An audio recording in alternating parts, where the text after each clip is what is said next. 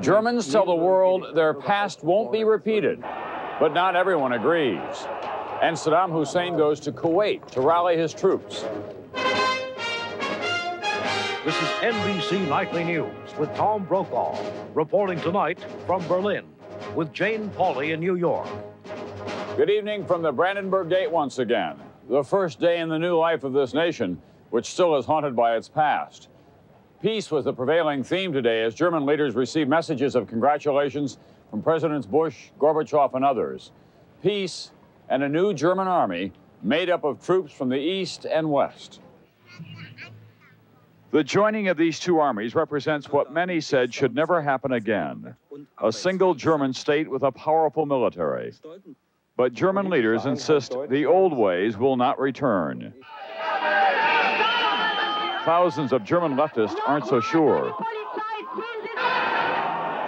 An estimated 15,000 marched against unification today, and the protest got out of hand for a time. Most Germans, however, celebrated this birthday of their new nation by taking to the streets in a more subdued fashion, a day to reflect on what else this century may bring to these proud, productive, and controversial people. In Washington, President Bush joined leaders around the world in congratulating the new German state. That no wall is ever strong enough to strangle the human spirit, that no wall can ever crush a nation's soul.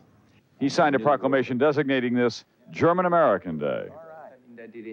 And on the first day of this new nation, known for its TikTok efficiency, an unscheduled speaker managed to get on the stage at the state ceremonies and make some incoherent remarks about German wine before he was carried off.